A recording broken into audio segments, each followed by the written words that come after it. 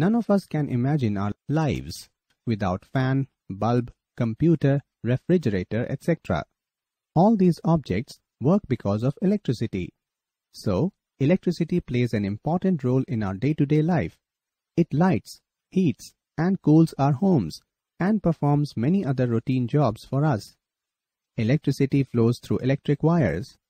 Electricity in motion is called current electricity. Sources of electric current. Sources of current can be divided into two types: small sources of current, bigger sources of current. Cells are small source of current. In a cell, chemical energy is converted into electrical energy.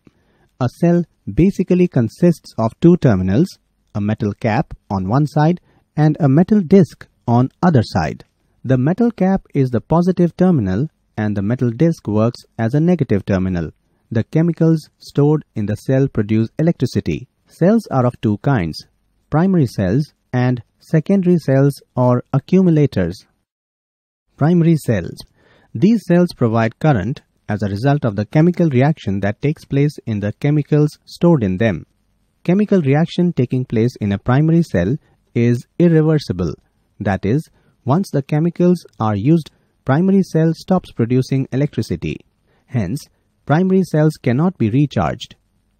Examples of primary cells are simple voltaic cell, Daniell cell, dry cell, etc. Secondary cells or accumulators. Secondary cells also provide current as a result of chemical reaction taking place in the chemicals stored in them. Chemical reaction taking place in a secondary cell is reversible, so it can be recharged and hence it is better than the primary cell. Lead accumulator, alkali accumulator are examples of secondary cells. The parts of secondary cells are lead oxide, insulating case, gas events, sulfuric acid, and two terminals, positive and negative. Electric circuit. The closed conducting path in which the electric current flows is called an electric circuit. An electric circuit constitutes of a source of electric current, cells, etc., a conducting wire, an electrical appliance, bulbs, etc., a switch or key. When the switch is closed, the circuit is said to be closed circuit. In this condition, current flows and appliance works. Example, the bulb glows. However, the circuit is said to be open circuit when switch is open and there is no flow of current. Take a lemon. Roll it to soften the skin, but be careful not to break it. Insert the safety pin and the board pin into the fruit about 5 cm apart. These should not go through the button skin of the fruit. Twist the wires around safety pin and board clip. Now connect the open ends of wires around the switch and bulb. Put on switch. The bulb glows. Bulb. It produces light and is represented by coiled wire inside the circle as shown.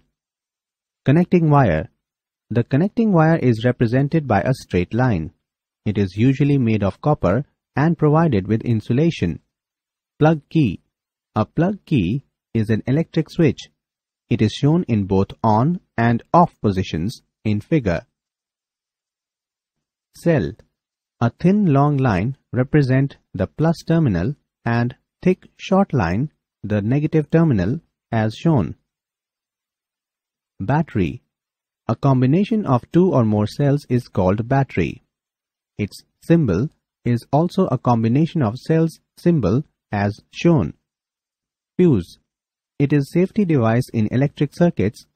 The components such as cells, bulbs, wires, etc. are called elements of an electrical circuit. The various components of the circuit are represented by standard circuit symbols. It is much easier to draw a circuit diagram using symbols. Therefore, we generally represent an electric circuit by its circuit diagram as shown. Symbols of some common components are shown. Electric switch. An electric switch is an arrangement used for completing and breaking the circuit. When switch is in open position, the circuit is incomplete and hence current does not flow through it. When switch is in closed position, the circuit is complete and hence current flows through it. In our house, there is a main switch to which all the connections are made. If the main switch is turned off, then all the other appliances also get turned off. Hence, circuit breaks and no current flows through it. Electric conductors and insulators. Electric conductors are those substances which allow electric current to pass through them. For example, metal wire, sewing needle, metallic key, etc. Insulators are those substances which do not allow electric current to pass through them. For example, wood, plastic, rubber band, etc.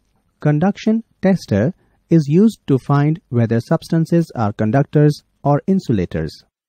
Pliers and screwdrivers have plastic coating or rubber handles so that the electrician working with them does not catch current because plastic is a good insulator. Similarly, an electrician wears gloves which are made of insulating material while working with high voltage so that he does not get an electric shock.